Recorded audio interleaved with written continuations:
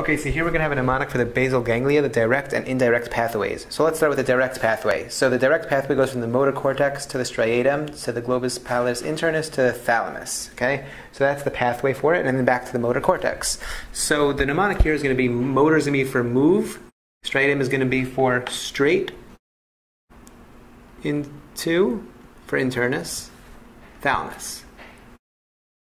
Okay, so the pathway is from the motor cortex to the striatum, to the globus pallidus internus, to the thalamus.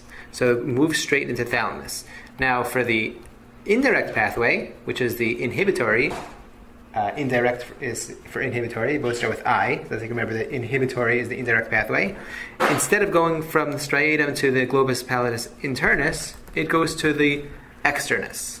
And from there, it goes for the subthalamic nucleus, and from there to the globus pallidus internus. And then it continues the regular path. So it goes from the motor cortex to the striatum, to the externus, to the subthalamic nucleus, to the internus, to the thalamus, back to the motor cortex.